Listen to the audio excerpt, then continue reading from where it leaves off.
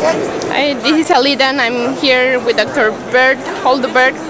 And could you give us some advice for grad students?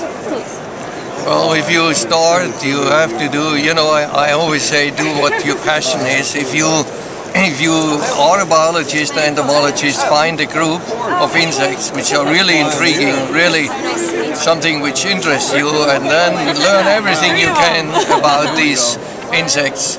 So I think you shouldn't think so much where I can make a lot of money. You should do what you really love to do, and then you will be successful. And what is it that you love so much about the ants? They are very important organisms. The most important ecological organisms besides the termites and the honeybees.